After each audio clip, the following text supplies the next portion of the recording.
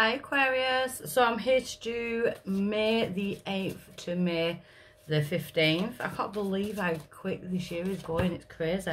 So we are still in my front room because my back and my neck are still sore. You can see the swelling, I think.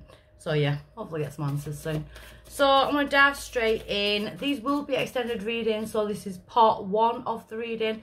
Part 2 of the reading you can find on the Vimeo link in the description box below.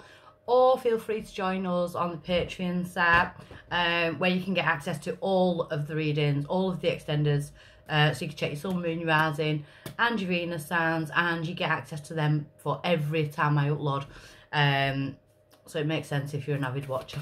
So I'm going to dive straight in. I am using the Psychic Tarot for this week.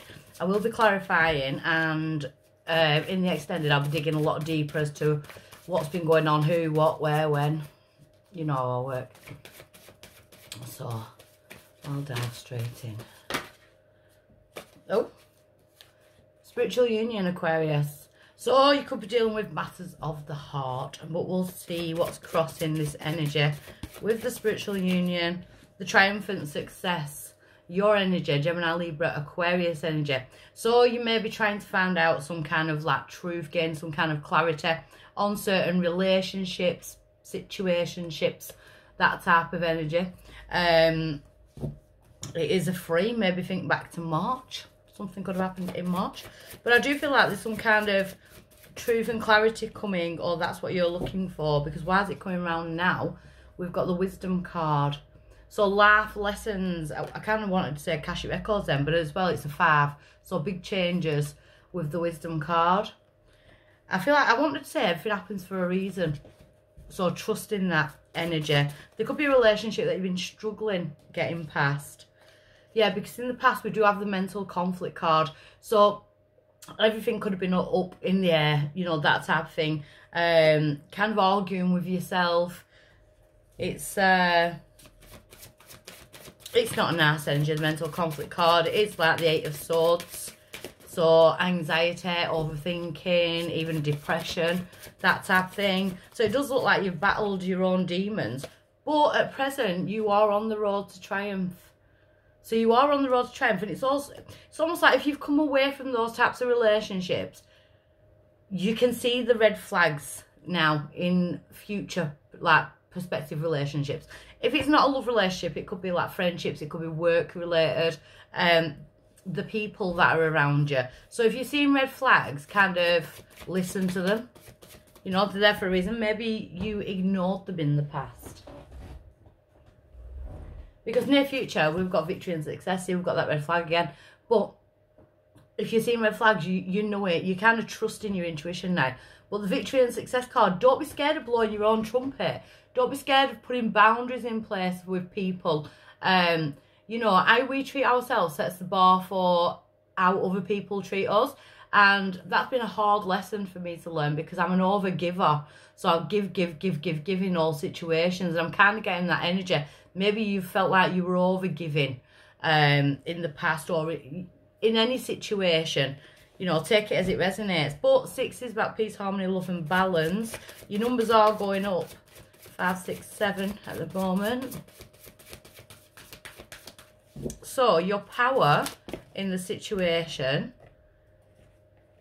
is choose wisely.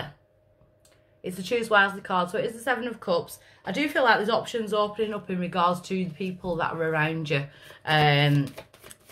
Especially in love life. If it's not in love life, again, take it as it resonates. But I do feel like your power is to make the correct decisions, choices for your own life. The outside influence to that is deception. So it's the 7 of Swords, stealing, lying, cheating, betrayal. You may have already just been through that, especially with the mental conflict there. So if someone from your past is trying to return, and that's the type of energy they brought with them, I feel like the blindfold is straight off. I feel like the energy of this reading is kind of going in that way. So if this does not resonate with you, check your moon, your rising and your Venus.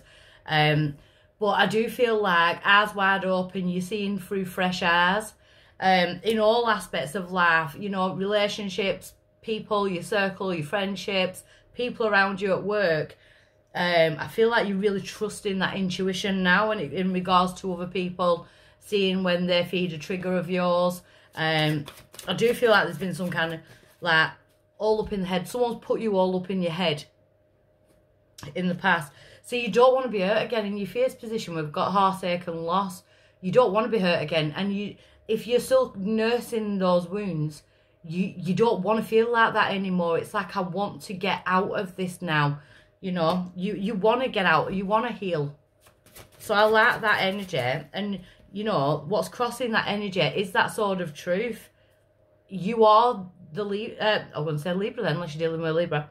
You are the Aquarius. Your power is to use that sword of truth to cut cords when they need to be cut, you know, to gain the truth when you need truth and clarity. Your outcome is the throat chakra. So there is going to be some conversations had. So I'm going to get some clarification on this. But again, speaking your truth. If someone pushes a boundary, pulling them on it as soon as they start to do it. So I'm going to get a bit of clarification on this, and then I'm going to dive into the extended where I'm going to look a lot deeper. So there's been lies in the past, or some kind of, because on top of the spiritual union, now we've got Ace of Swords in reverse. I feel like you've struggled cutting the cord to this situation. But the challenge now is to go from the Ace of Swords in reverse to the Ace of Swords upright. So the challenge is for you to get to that energy where you can speak your truth and you can learn to say no, and, you know, because we've got the King of Pentacles, Capricorn, Taurus, Virgo energy. Could be dealing with an earth sign, you could have earth in your chart, but I feel like that's about you, taking care of you. The King of Pentacles invests in himself. He's very careful who he invests his time, money and effort into. You know, it's the Pentacles, it's that safe element. The Pentacles are about groundedness and safety and security. And it's all been one massive life lesson, because you've learnt lessons from this. Yeah, because on top of the 5 wisdom, we've got the 5 of cups. So there's still pain. There's still, you know, you may have felt like you were over it. So something could have triggered you. But we've got the 5 of cups. So you're kind of looking back. But are you looking back with regrets? Because if you just turn around, you've got the 2 of cups right behind you. The mental conflict. 9 of Pentacles in reverse. So I do feel like you've kind of struggled to grab that independence again, or you may still be doing that. So if you've just found that you're single now and you're struggling trying to find your own independence and where do you like kind of stand in this world, that type of energy. I feel like in the past you kind of lost yourself. You might have lost self within a relationship, or, you know, any other aspects of your life. You kind of got into like some kind of mental conflict. But at present, we have the Magician, sign of Aries to myself, Taurus to a lot of other readers, and we're in Taurus. But the Magician is making the best of a situation. The Magician is, it turns like metal into gold, you know. And within that, you're being triumphant because you kind of been the alchemist of your own life. You are going to be victorious and successful. There is inner work to be done. We've got the Hermit there, could be dealing with Virgo. But I feel like the way that you're manifesting life and you're being the alchemist of your life is the fact that you're turning inwards. You know, you're doing the shadow work. And within that, it's like you come out of that as in like the magician energy. You know, I'm ready to take on the world. That's where the success comes in. The Knight of Swords, it's about taking the action, but try not to be impulsive. That horse looks stressed out of its head. You know, if you've got stress, try and do what you can to kind of relieve some of your stress. I need to take me on advice. But then you've got the 6 of Wands. We've got victory and success. Good news is on its way. I do see a massive healing energy in this reading. So I want to just look at the throat chakra with communication. The Moon, disruption. See, some of my Aquariuses could be told something about an ex-partner, or told something about someone in their friendship group, or a past friend, you know, and it's kind of triggering you. But we have got the 10 of Pentacles. And the 10 of Pentacles is about security and safety. You know, we've got Spirit watching over, but it's having enough. It's having more than enough.